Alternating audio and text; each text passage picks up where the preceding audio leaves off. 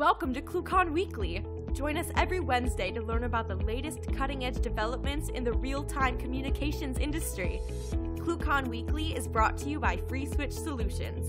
Get support and professional services directly from the creators of the FreeSwitch open source project, solving your issues in the most efficient, stable, and scalable way possible. Get the FreeSwitch advantage. Visit freeswitch.com. Also brought to you by ClueCon, the premier technology conference for developers by developers. Join us every summer in Chicago. ClueCon kicks off on Monday with our annual hackathon, The Coder Games, followed by 3 days of technology-rich presentations discussing telecom, WebRTC, and IoT from developers around the world. To learn more, visit ClueCon.com or call 877-74-CLUE. And welcome to ClueCon Weekly, everybody. This week, our special guest is Liviu from the OpenSIPS project. If you guys don't know Liviu, he's been around open source VoIP and OpenSIPS for quite a while. He's a super great guy. I got to hang out with him in Chicago last August and learn some cool stuff about OpenSIPS, and he's going to be showing us more about that today. Before we get to that, let's go over to Miss Kathleen King for the news. How are you doing, Kathleen? I'm doing pretty well, Ken. Thank you. Hello, and thank you for joining us today at ClueCon Weekly with our guest Liviu from the OpenSIPS team. If you have any questions during the call, please comment in the YouTube, HipChat, or IRC channels, and we'll try to answer them during the call.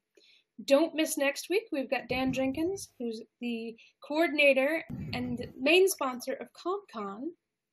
Mike Jarris from our team will be speaking at ComCon in June. ComCon is in the UK, and you can see what he has to say out in June.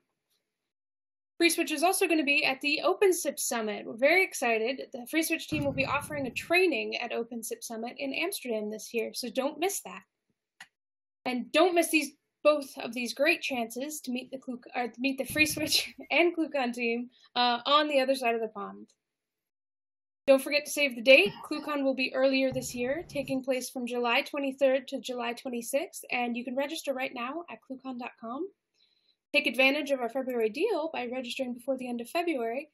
If you use the discount code CC2018SAVEGREAT, you get $500 off your registration, so don't miss that. You have until the end of February, which is coming up pretty fast. Speakers, speaking of deadlines, signups are open and they close April 1st, so get those slides written, get those slides submitted. We've already gotten a couple really great talks in. Save your spot. Make sure you get in on the schedule this year and get that done. And if you have any suggestions for videos you'd like to see, please email us at marketing@cluecon.com. We'll continue to add instructional videos periodically.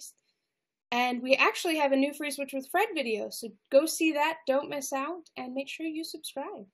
And be sure to like us on Facebook, follow us on Twitter, subscribe to this channel, and sign up for our mailing list for these and even more fantastic news and announcements. Thanks, Ken. All right. Thank you very much, Miss Kathleen. So this week we've got Liviu from OpenSIPS. So we're going to go over to Mike Malbrutus and get Liviu in here. Mike, how are you doing today, sir? Wonderful day, actually. So we're very proud to have Liviu on the call today. Very close friend, and he has some really cool stuff he's going to discuss, which is, really impressive. Off to you. Hey, Mike. I'm very excited to be here. This is actually my first ClueCon Weekly, and I've had way too many coffees. I have way too many speaker notes, and I've done exactly 0 rehearsals of this presentation. So hopefully all will go smooth. And to our viewers, I would like to thank you for tuning in. And we are going to talk about mostly the latest developments from our side with regards to the OpenSIPS and FreeSwitch integration, and pretty much only that. And I don't want to make any spoilers with regards to other features that we have planned up.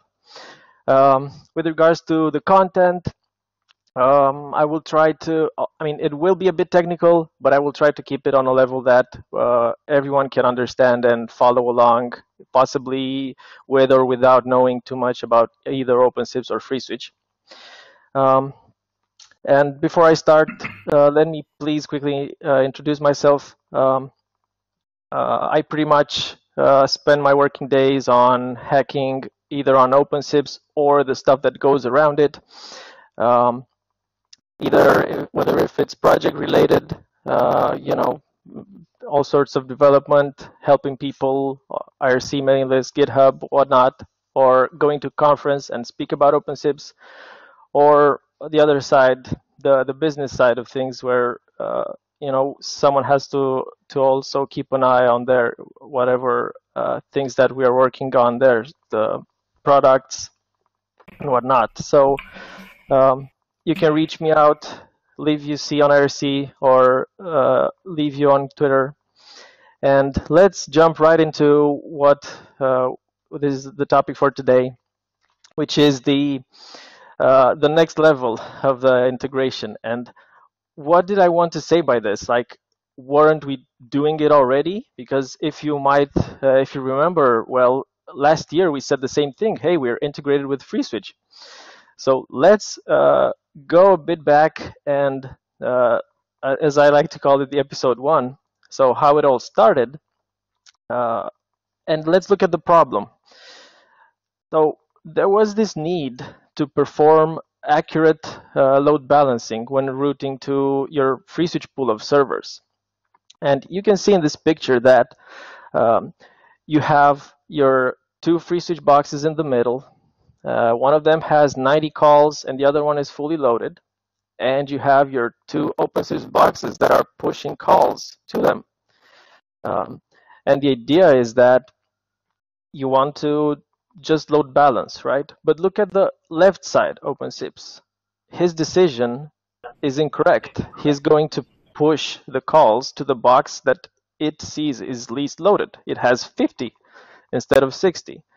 But that's an incorrect decision, as in reality, that box is already full. So we solved this last year by making the following tweak. We now have FreeSwitch send feedback to these boxes so that they know the actual truth behind the story. And although it's a bit counterintuitive, the left-hand side OpenSIPS will keep sending calls to the FreeSwitch with more calls from his point of view, but that's still correct.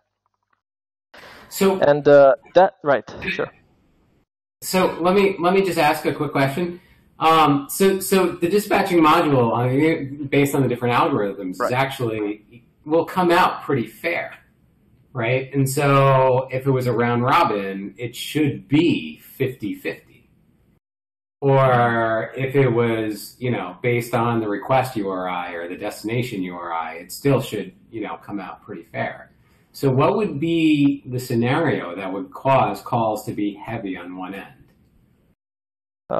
Right. So you make an excellent point there with the dispatching. And although we can even make a slight comment here that you'd have to have all the software that's balancing to those free switches work in the exact same manner, right? They all have to be doing this round robin thing in order for the dispatcher to expectedly work correctly.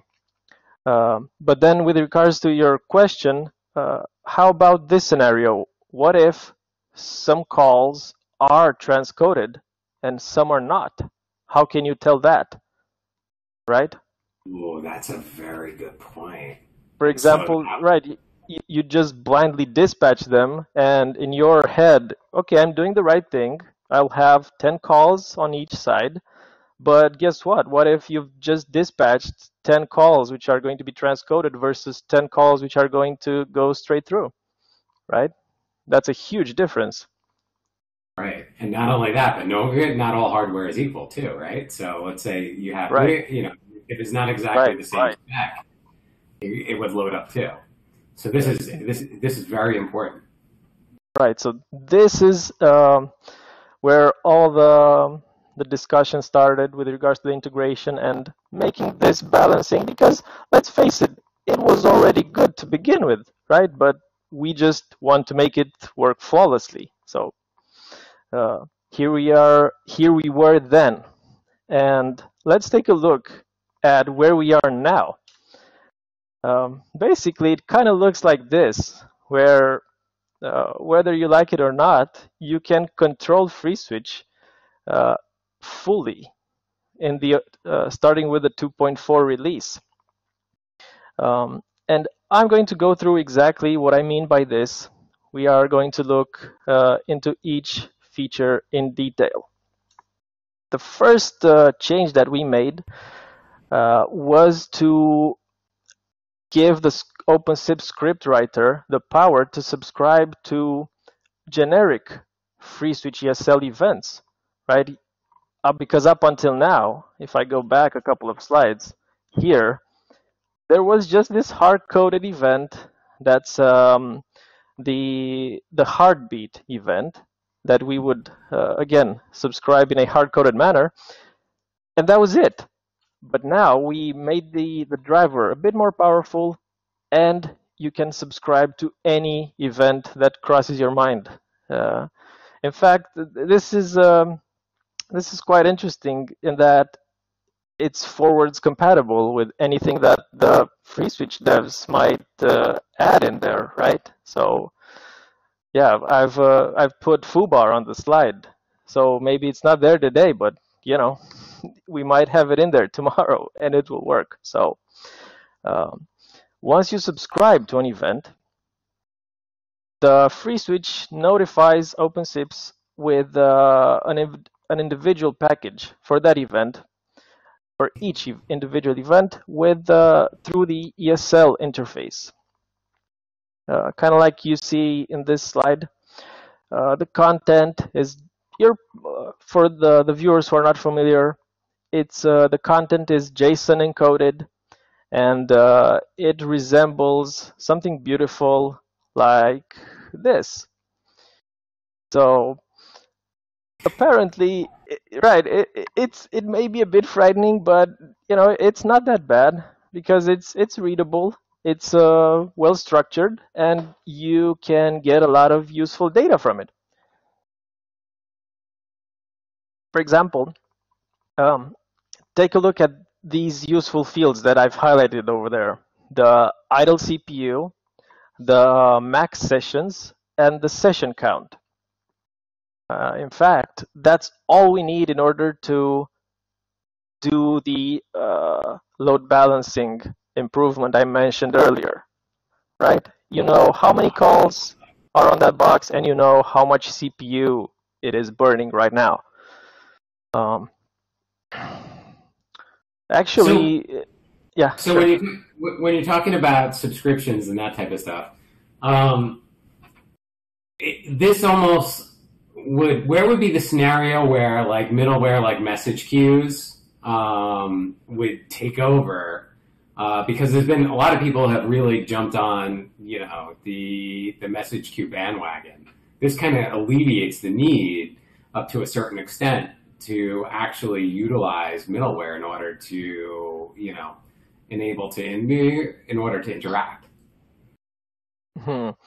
Well, I guess you use middleware if you really have to work or to operate at scale, right? Because you can no longer do things in a synchronous manner, and you'd rather decouple the workflows, the workloads as much as you can. So bringing this analogy into the ESL and OpenSIPS interaction kind of thing,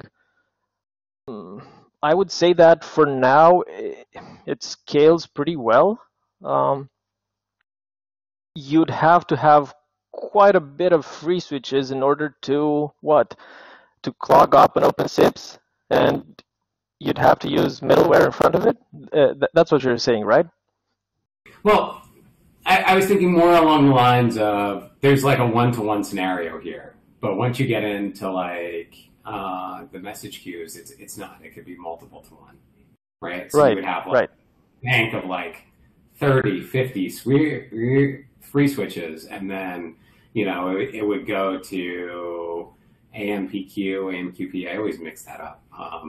And then from there, it would go to OpenSIPS. And so there's a point where this is awesome, and you can basically build anything very easily. But the message queue is probably where the application would be like multiple.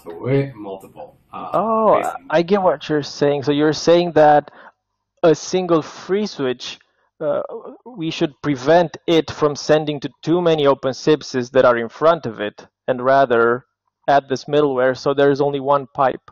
It pushes its events through, right? So Right. I'm not sure if that's an issue, or how well does free switch scale with, because let's face it, how many OpenSIPs do you even need? I mean, it's just signaling, right?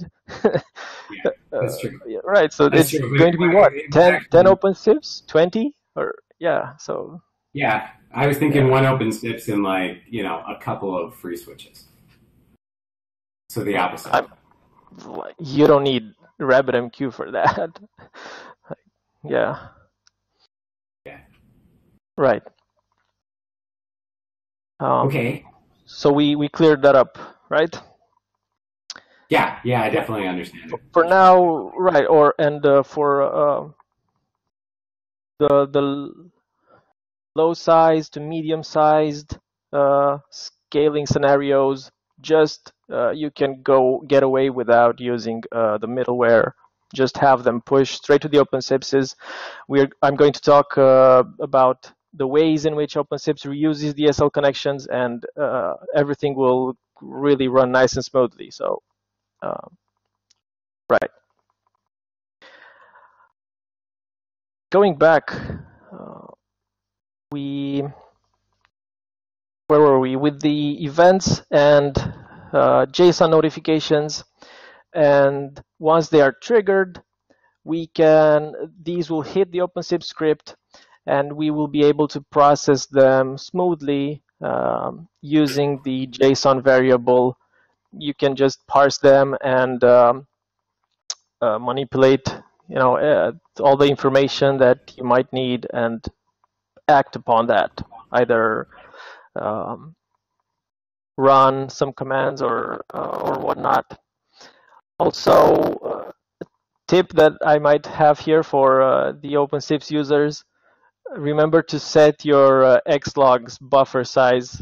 If you want to print out those JSON bodies, you will get get logs full of errors that the buffers limit are hit, because the ESL messages can get quite big. Some of them even go up to 10K or something like that, which is not common for OpenSIPS logging.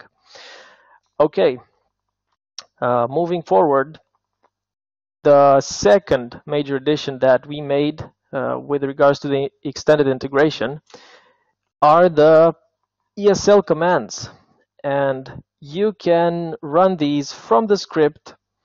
You can use them to initiate some call transfer on your free switch. You can use them to originate calls, or any other ESL commands that most likely I'm not familiar enough with. And you can do all of these with something like this. So you just specify your parameters, your command, and you can use OpenSIP scripting variables to parameterize it and just run it. That's it. You can call this from any route, and right, you get an instant response. So it is blocking, but I'm going to talk a bit about fine-tuning the ESL driver in a short bit. So just like from a practical standpoint, let's say I wanted to pull an ACL. I could pull an ACL, and that would greatly increase the security, because you're pulling it on multiple layers and checking on multiple layers.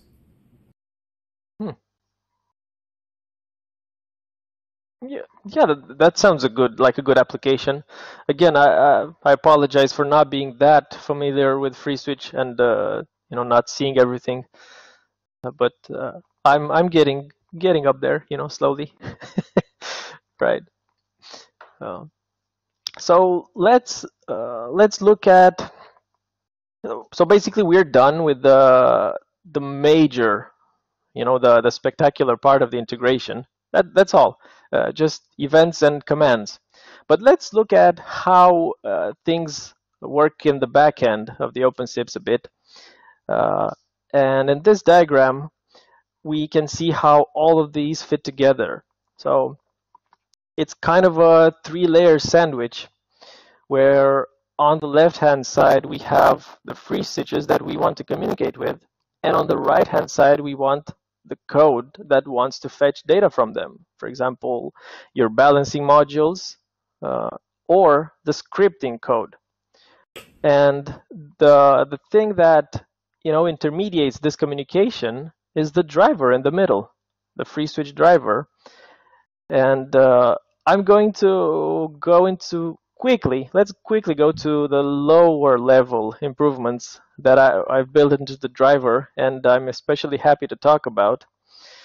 So first off, it reuses ESL connections and their subscriptions. So when would this be useful? Let's say we have 2 or more modules that subscribe to the same ESL endpoint and possibly subscribing for the same events. So if we go here, you might have the script that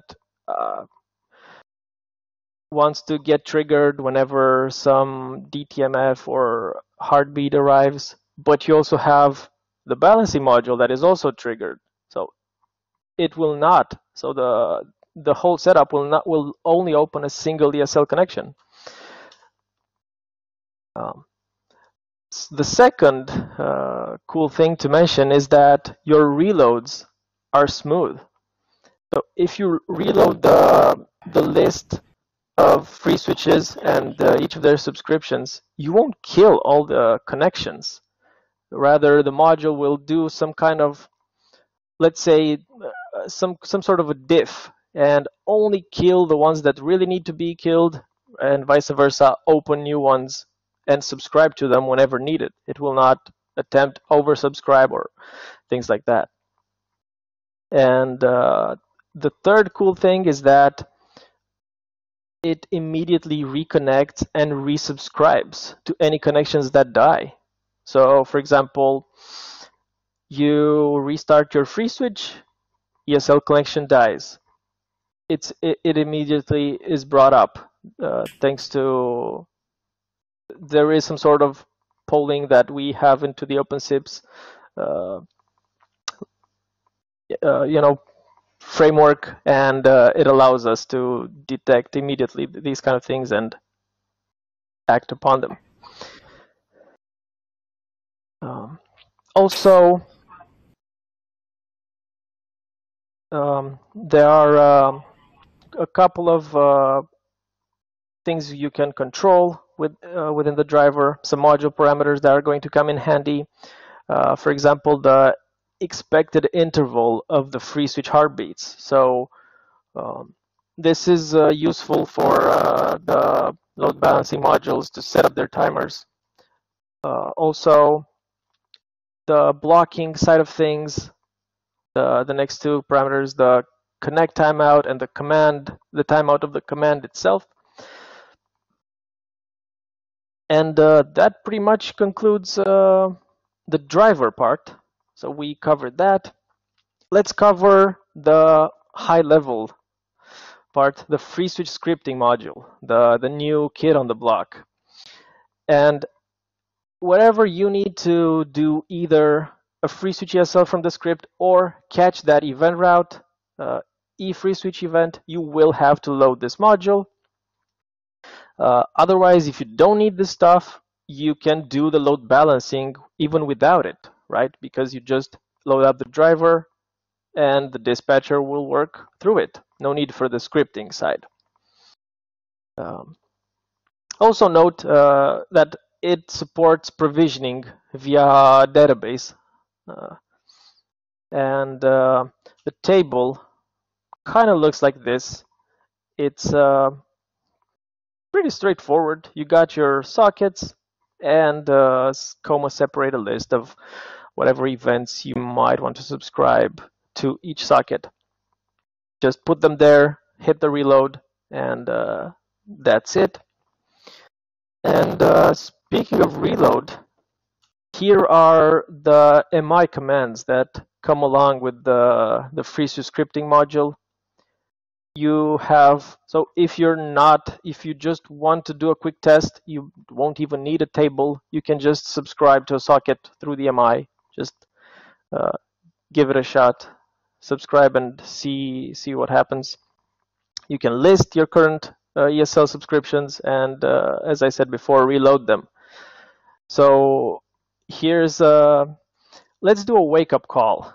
Let's see who's really paying attention. Why is there no need for a FreeSwitch ESL MI command? What do you guys think? I think it'd be great for debugging. Right? Let's say Right. you're looking, you can subscribe to a specific call, destination, or source number, and just watch them as they come through. Okay, but why didn't I make it? Or maybe I was wrong. I will give you my arguments shortly, but can you try to read my mind why I didn't put it in there? I don't know. Because we're supposed to figure it out. All right, so I'm going to give you, I don't know, 10 more seconds. Wait, before I'm just going to read some of the comments in the chat. I'm Prone looking to hacking, security, and ransom.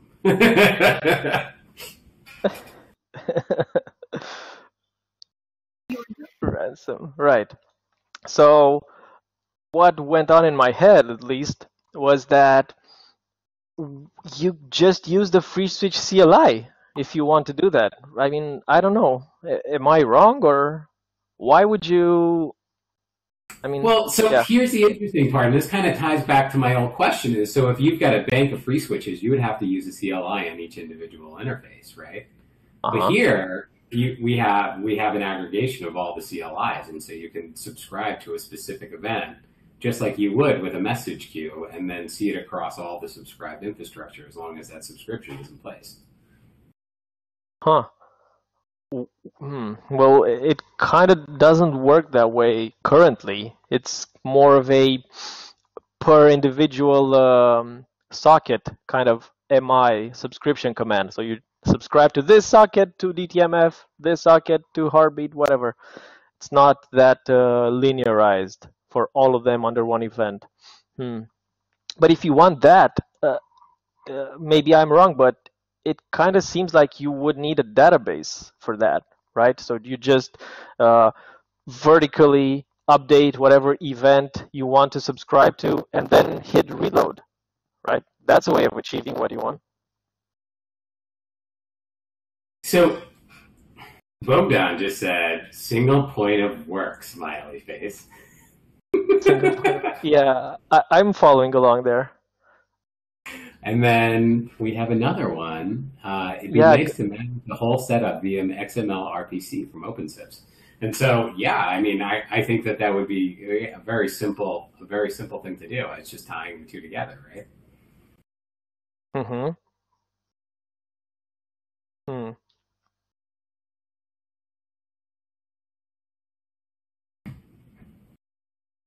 Maybe we could define each FSCLI and then use FSCLI A, B, and C. Right? Well, we can do that actually. We as part of the command, there's an option to actually set the IP. Yeah, I like that. I like the JSON RPC better. But anyway, Ahmed is making a good point that it's nice to manage in that way. Right. Anyway, so if there's a need for it to work like that, we can definitely add upon it. But yeah, try to refute my idea. Like, why wouldn't you just do an update in your, like an SQL update, and then hit reload? Because sounds straightforward enough to me. Okay, so let's move forward because I'm not sure if I'm going to how well I'm going to fit into time here. We've got for this technology, we got all the time in the world. Okay, so let's see if there's any more discussions popping up. Yeah, it's on the roadmap. Okay. So what would be like a practical use? So let's say I was going to build like a classified feature set, completely from scratch, using OpenSIPS and FreeSwitch. I mean, this would really enable a really more efficient way than most people are doing it now.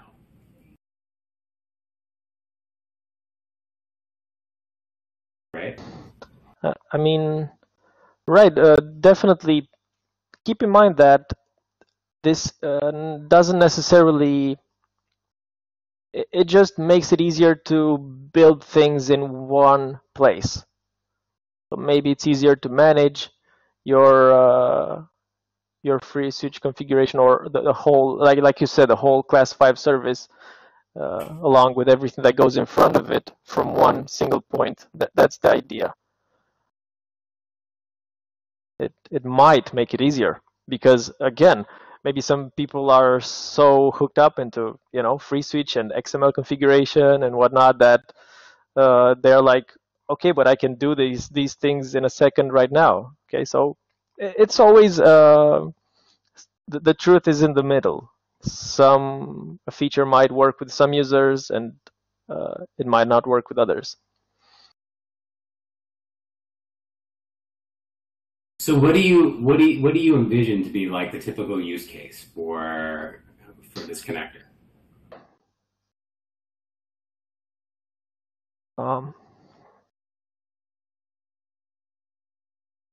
The typical use case, is from what I've learned up until now, is the DTMF.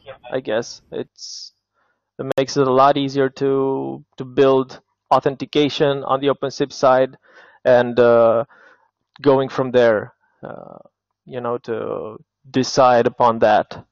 We're actually going to do just that in the demo.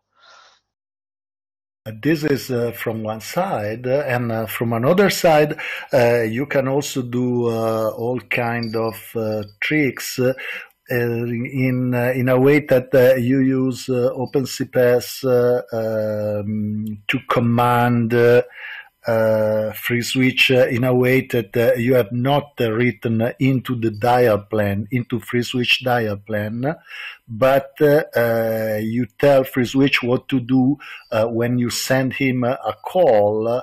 And then you have, if you have in the beginning the UUID, then you can control that call through the ESL. And in that way, let's say, you can have a very light way to have a very big SIP switch with on the back media services. Right, and so like I'm just something that I would throw off the top of my head is you can basically initiate a re-invite through UUID transfer, stuff like that. I mean, there's some really cool stuff that could be performed. Or even I guess it would be like a refer too. You could do a refer, you could do a re-invite. There's so many really interesting things that you can do once you get down to those core commands. But you're essentially performing them on a layer that is a layer before.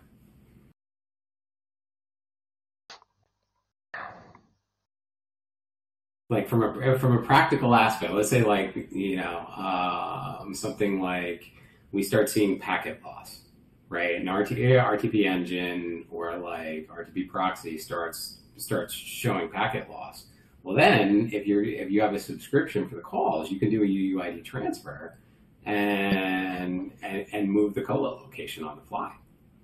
And that's something that's really easily achieved with something like this.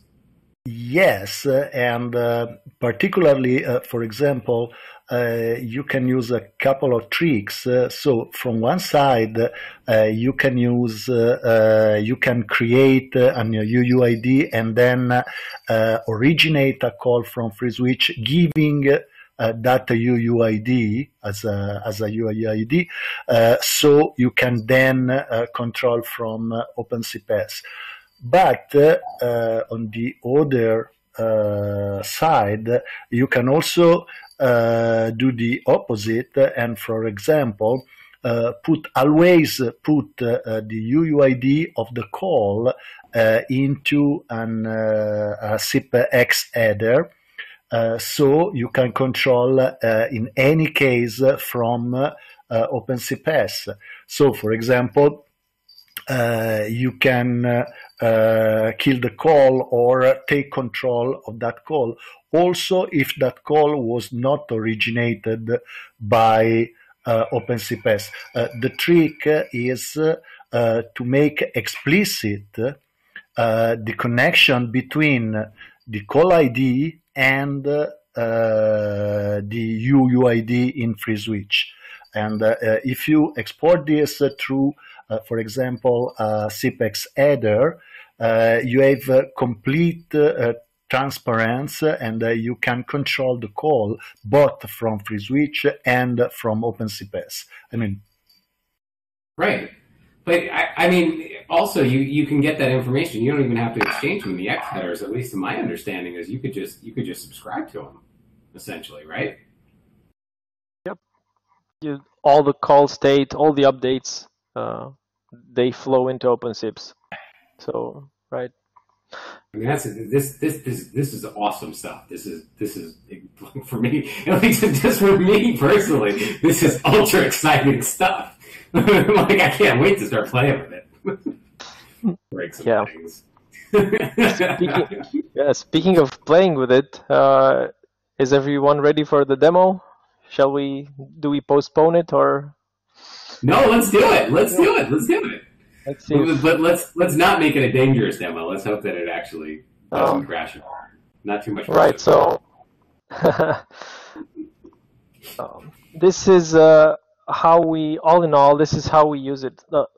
Before I continue, let's see if let's follow with the chat questions and finish those up. Auto dialers.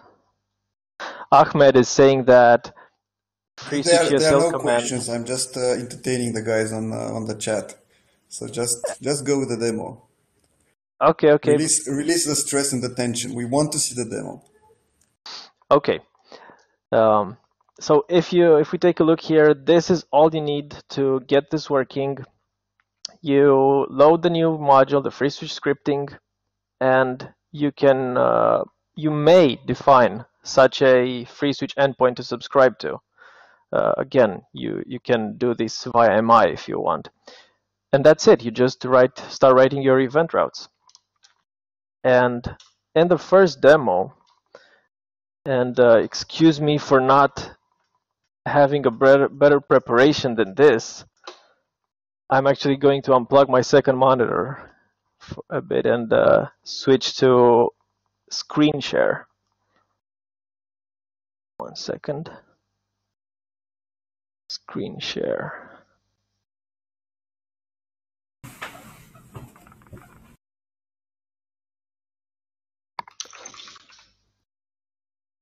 Okay, don't use it.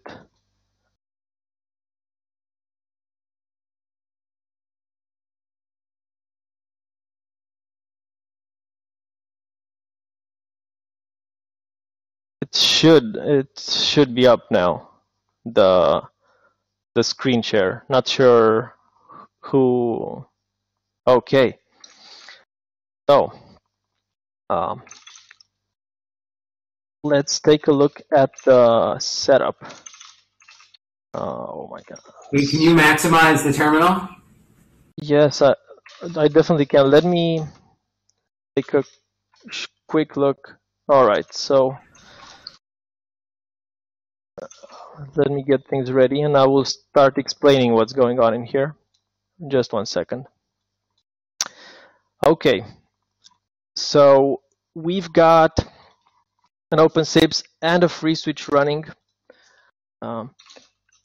Let's take a quick look at the script that OpenSIPS is running on. It's this DTMF simple script, and all that it's doing, I'm going to quickly show you. It just like we talked in the previous slide, we connect, we subscribe to the free switch for any DTMF channel state or channel answer events. And we will be logging them. Great. And also, just a note for all the visitors, all the viewers out there, don't use default passwords. Do I use it? Oh, right. Yeah, I noticed you guys made like a 10-second sleep as a default. That was so annoying. I had to learn about not using password in order to get rid of it. So I like that. Okay. So next, and that's the OpenSIPS. We start off it, and I'm going to subscribe to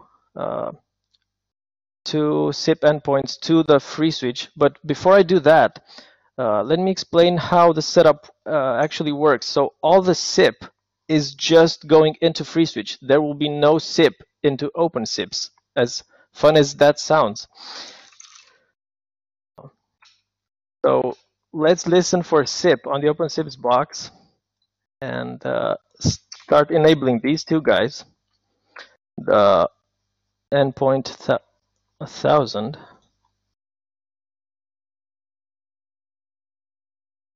Why am I kidding? All right.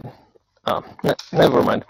I did the setup on the other box, and I was used to it working differently. But of course, we see SIP because the blink is here. Never mind.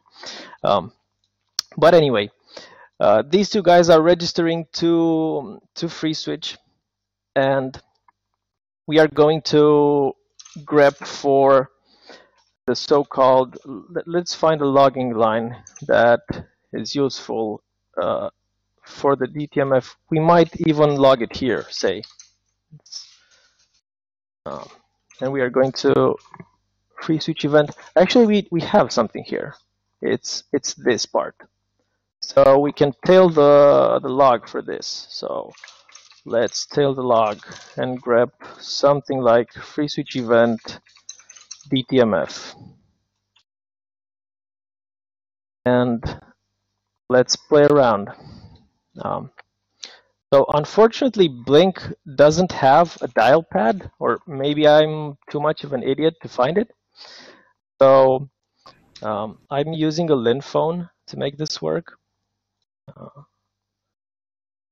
So this is extension 1002, and we're going to call 1000 from Lin phone, and there's our call. And I'm going to open up the Lin phone dial pad and type something. Whoop, event DTMF. That's how this thing works.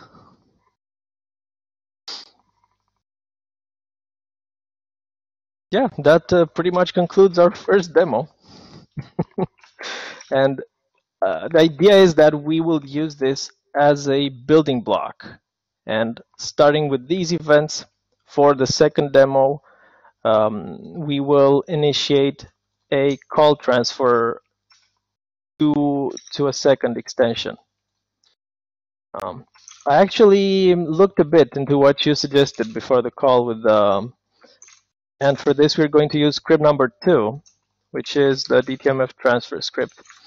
And I was saying I looked into what you said before the call, the pizza kind of service. I didn't manage to get it working, although I did manage to dial into the date, what are they called? Date announcement or whatnot.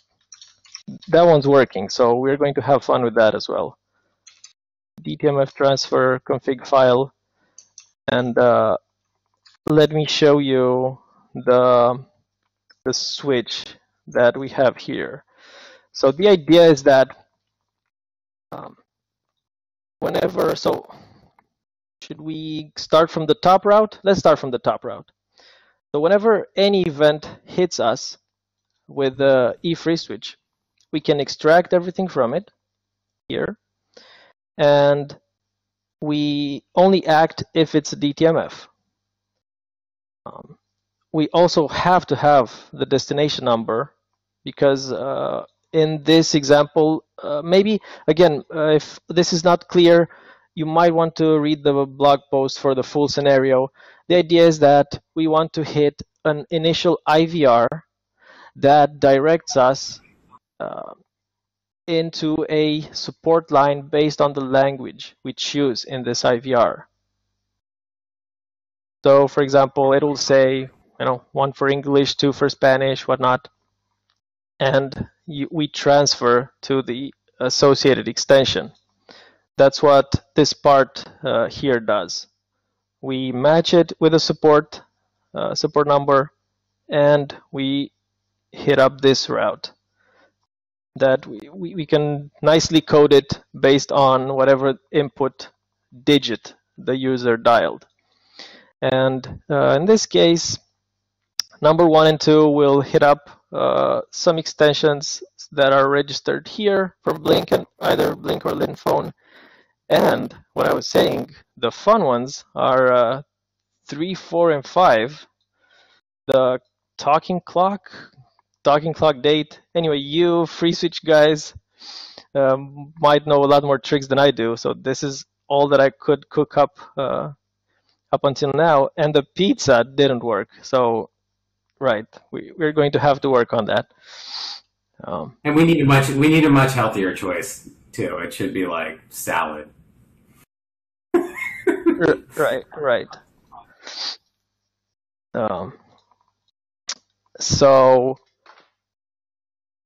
that's about it. We do the transfer, and there are additional details here with the cache thing that ensures that we skip any other digits the user might dial, right? Because they might go something like this, and you don't want to initiate like tons of transfers or stuff like that. This makes things bulletproof, the guards here. All right, so let's see it. Let's see it. Let's start off on it. DTMF transfer. And we got our blink there. Did I close the call? What should we grab the logs for something? Let's also see some actions here. So free switch event, and I'm going to stop there. Maybe, oh, cool, the heartbeats. Good thing that I set them to 1 second so they fill up the screen. Jesus. Okay. And let's dial into 1000. Maybe we can, anyway, let's do it like this and we can make it more obvious afterwards. And we've set up the call. And now I want to, anyway, this usually should have been an IVR, but follow along. And I'm going to hit 1 for the English transfer. We hit 1, and immediately the call has been forwarded, or should I say transferred. We accept it, and that's it. And I'm going to scroll up through the logs so we can discuss a bit what happened right there. There's a, maybe, anyway, this was the first part where we answered. And heartbeat, we typed here the event DTMF, we typed key 1. And then there's some more state.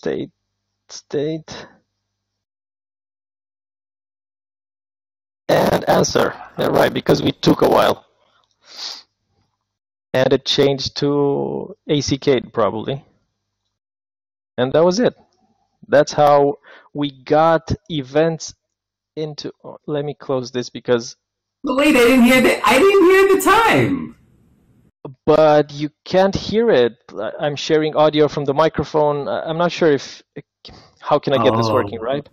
Whereas that's audio from the other device, right? Can I share them both on the Verto? Or how does that work? You can't. It will be cancelled. Yes, you can't. Yes. So only I got to hear it. So the most important fact is that it right. Yeah, I heard. I mean, there wasn't anything to hear because we chose key 1, right, with the transfer to extension. But we can try to transfer to the clock, and the call will close within 3 seconds. I guess that will be spectacular. Let's do it. Yeah. All right, we got that. And what was it? 3? That was the time, I think. Oh, call ended. And right now, I can relay what I heard. It's 20:56. Right. And that was it. FreeSwitch closed the call. Well, it's all really cool stuff. It really right, is. And we did all this without any SIP into OpenSIPS. So this is one of the few times that OpenSIPS works with no SIP. How cool is that? So, do we want to start taking questions from the audience? Absolutely. I'm done here with the demo. I'm actually going to switch back to the slide view. And right, if you have any questions, this is the good time to do it. Hello? Bogdan? Yes? How are you? Hey, I'm fine. Hi. I just, while Liviu started, I just made a quick run back home to catch up with the call. And I gotta tell you, this is all really cool stuff. I'm so excited for the OpenSIPS Summit in May. It's gonna. I'm very much looking forward to it, and anyone could get OpenSIPS training and FreeSwitch training. You can have your choice. Can you do both? Is it the same time or just one or the other? They are overlapping. They are in the same time, so you have to make the blue or the red pill. Typical decision. Yeah. Yeah. But in any case, you're jumping down the rabbit hole. So I'm going to be teaching the class with Giovanni, and hopefully it'll turn out well. Really, really neat stuff. I believe the curriculum will be, or a synopsis of the curriculum is on the OpenSIPS website, right? Yes. Yeah, it is. I have some slides here, but I'm having trouble getting them up. It's quite funny. Let me put them up 1 second. Where is it? In the meanwhile, keep in mind, we don't have dangerous demos. We have demos that should work.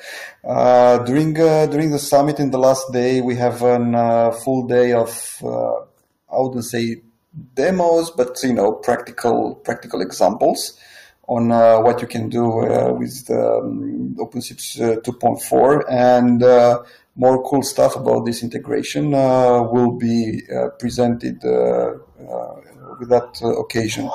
And we don't have to, let's say, not forget about